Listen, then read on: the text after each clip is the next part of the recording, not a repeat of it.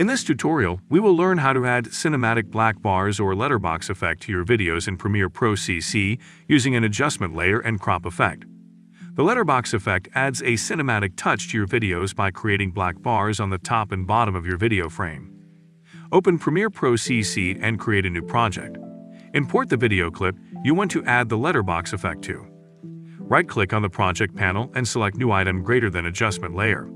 This will create an adjustment layer in the timeline. Drag the adjustment layer to the track above your video clip in the timeline.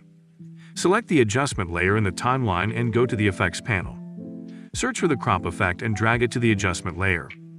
In the Effect Controls panel under the crop effect, adjust the top and bottom values to create the desired size of the black bars.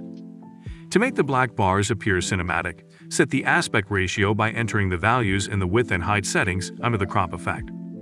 To adjust the opacity of the black bars, select the adjustment layer and go to the Effect Controls panel.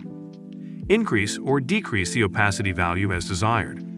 I'm going to set the top crop value to 10% and the bottom also to 10%. Preview the video to see the letterbox effect in action. You can also add some lumetric color to your clip to make it look more cinematic.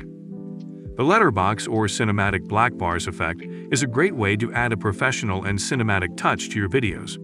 By following these simple steps in Premiere Pro CC, you can easily add this effect to your videos and make them stand out.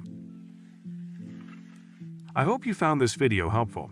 Don't forget to subscribe to our channel for more useful tips and tricks. Thank you for watching, and we'll see you in the next video.